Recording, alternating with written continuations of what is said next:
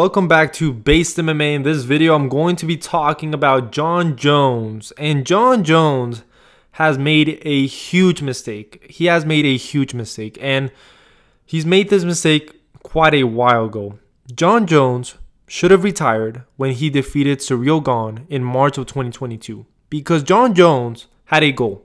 And his goal was to become the heavyweight champion of the world, and he was able to do that in a very perfect fashion. Like, he really didn't have a fight against Ciryl Gane, submitted him in the first round in very easy fashion. Like, it was light work for Jon Jones. And to be totally honest with you, he should have retired. He should have retired when he defeated Ciryl Gane, because it is clear that his goal was not to be the heavyweight champion and defend the title. Like, clearly that wasn't his goal. His goal was to go after legacy, winning that heavyweight title.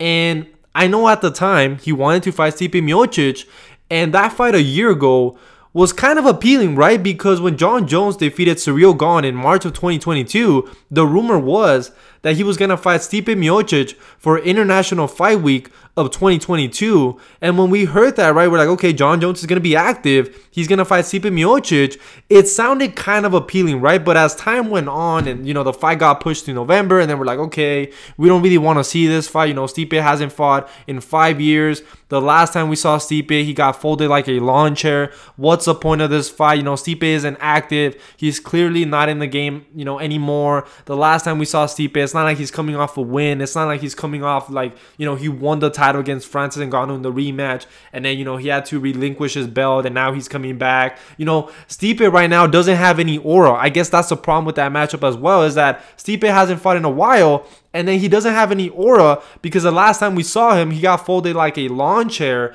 And if we're being honest, most new MMA fans probably haven't seen Stipe Miocic fight ever. Like, they probably haven't seen a live fight of Stipe Miocic, and it's more of a hardcore, kind of fight. But at this point, even the hardcores don't even want to see him fight Stipe, because we want to see the best fight the best. Like, if you're going to become the heavyweight champion of the world, the title shouldn't, your legacy, your ego shouldn't mix with the title. You should respect the title. Like, if you're the heavyweight champion, it is your job to give the opportunity to the best guy coming up. It's not the job. Like, if you want to, if you want to go through your own legacy, if you want to, satisfy your own legacy and get your own legacy fights, and you don't really want to fight the best, the best next guy, right? Because Jon Jones, he's smart enough to know that he's not in his prime, that, he's a little bit older, that he's more prone to injuries, that there's hungry guys coming up, and you're never going to be, you're not always going to be at the top of your game. He's smart enough to know that, but he's not smart enough to know that, what,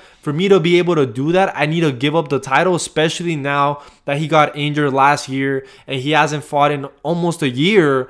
He should have relinquished the belt and just fought Stipe Miocic for a legacy fight, and I feel like the fans would respect him more. But because he's hold on to the title, because Tom Aspinall has had to defend his interim belt, people now feel like Jon Jones cannot duck Tom Aspinall. And if you really think about it, Jon Jones really doesn't have an option, because perception is very important. And if he fights Stipe Miocic and wins and then retires, people are going to remember Jon Jones as the guy that dug Tom Aspinall no matter what. Like, he can't escape it, because Tom Aspinall is the interim champion and they need to unite the belt. Like, people are not going to forget that. And if he fights Stipe, it doesn't do that much for his legacy, because like I said, it's all about timing. It's all about perception. And the reality is that right now, MMA fans don't really hold Stipe Miocic in a very high regard. Probably most new MMA fans probably haven't seen Stipe fight. So it's not like they really care about Stipe Miocic.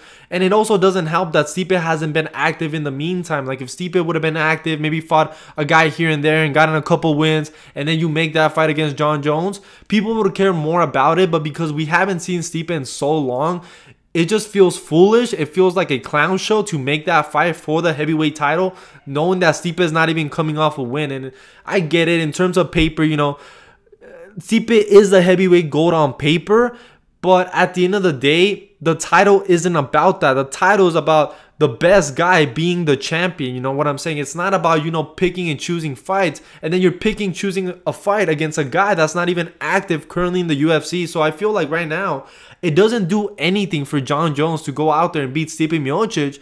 In a way, he probably sees it as like a tune-up fight, right? Because he's coming off an injury, and maybe he's like, you know what?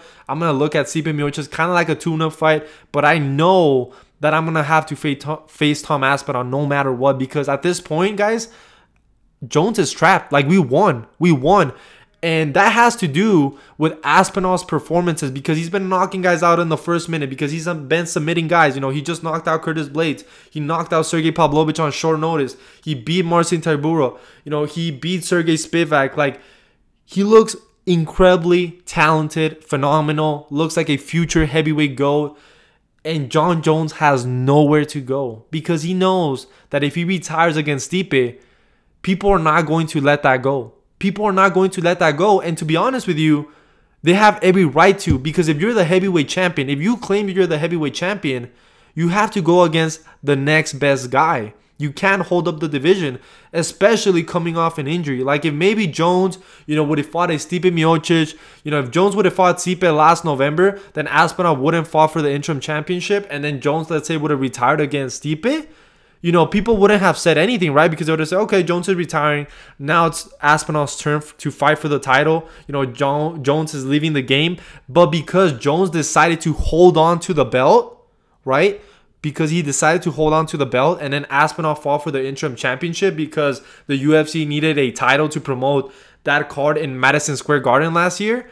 Now they're stuck. Now Jones is stuck, and he has to fight Aspinall because it's the only fight that makes sense. And like I said, he's trapped. He's fucking trapped. He's trapped. He should have retired when he fought Ciryl Gane if his goal was just to become the heavyweight champion, and then, you know, give up the belt and then see maybe Stipe wants to fight. Then you could fight Stipe for a legacy fight, not having to do with the title. Like, that would have been the best case scenario for Jones if he really doesn't want to face these up and comers. And I don't blame him for not wanting to face Tom Aspinall. I mean, Aspinall's fast on the feet, elusive, has a lot of power, has a ground game, you know, a stylistic nightmare, very well rounded, an anomaly of a heavyweight. Like, he's an anomaly of a heavyweight. Like, why would you want to face that guy when you haven't been active? You've only probably had like 3-4 minutes in the cage since 2020. You know, you beat a Ciryl Gane that it wasn't really a fight, so it's not like Jon Jones really took that much away from his fight against Ciryl Gane. And if I'm being honest, I don't think Aspinall's a guy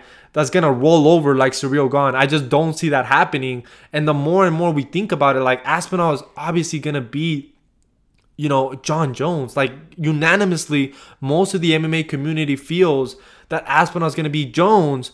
And to be honest, like, it just makes a lot of sense, right? Jones is coming off an injury. He hasn't fought in 5 years.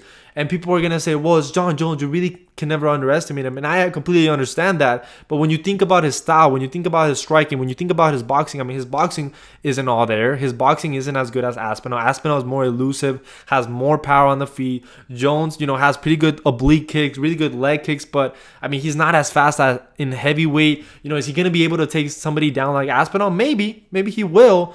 I don't think so. I think at this point, Aspinall is going to beat the crap out of him. And if I'm being honest, guys, I think we won. I think we honestly won. I think Jones cannot retire without not facing Tom Aspinall, because if not, the repercussions, I mean, people are always going to remember Jones as the guy that ducked Aspinall, because the reality is most MMA fans, you know, they didn't watch Jon Jones in 2010, 2011 when he was getting those knockouts over Leo Machida and those submission wins and all that stuff. Like, most people didn't watch Jon Jones' prime career. You know, his last fight, Dominic Reyes, very close fight. A lot of people thought he lost. Thiago Santos, it was a split decision. So his last couple of performances, besides the fight against Ciryl Gane, weren't even all that impressive. Like, if you go back and we watch those fights, you don't think, man, that guy's really special. You don't fucking think that. I don't think that, you know. And I was a guy that, you know, I didn't see Jon Jones fighting his prime. And I go back and watch his, you know, his last 4 fights, and I'm like, man, this guy's super fucking beatable. Like, super fucking beatable. You know, probably should have lost against Dominic Reyes. And I think Jon Jones is a very smart guy. I think Jones is a guy that really cares about what people think about him. And I think now he understands that, you know what, I'm stuck. I'm stuck. I have to fight Tom Aspinall. He has to fight Tom Aspinall. The only thing I could see him potentially doing is saying, you know what, UFC, make Aspinall versus Pereira, and I will fight the winner, because he's gonna use this angle. He's gonna say, you know what, Aspinall is not a big enough star, and I think a fight against Pereira would sell more, and it would be a massive fight, even though that doesn't really make sense, right? Because Aspinall's the interim champion. Just based on that fact alone, he should have the fight against Jon Jones. But I could see Jones, kind of telling Dana White and the UFC, you know what? Make Aspinall versus Pereira. The winner fights me. And at that point, if I lose against the winner, then it's still a massive fight. It would probably be the biggest fight of his career, even though I think it would be still the biggest fight of his career if he fights Aspinall or Pereira. I think obviously the Pereira fight would be a massive fight, but that's the only thing I could see Jon Jones potentially trying to do behind the scenes. But at this point, I think Jon Jones has to fight Aspinall. Like, he has to. He's trapped. He's trapped now because Aspinall is having incredible performances. Nobody cares about the Stipe fight. Stipe hasn't been all that active. And if Jon Jones, his goal was to become the heavyweight champion, then he should have retired when he fought against Ciryl Gane. And when he got injured, he should have relinquished the belt, right? Because when you relinquish the belt, at least you're not holding up the division.